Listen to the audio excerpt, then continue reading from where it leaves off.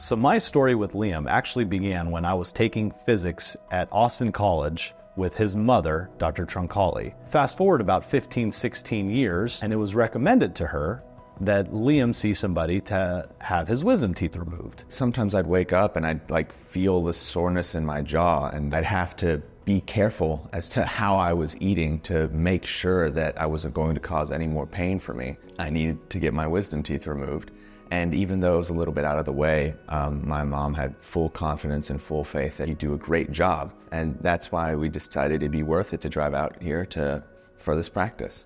I had a very good first impression. I was with my mom at the time, and I told them who I was and who I was here to see, and she told me she'd get me checked in right away, and she was very friendly about the whole interaction.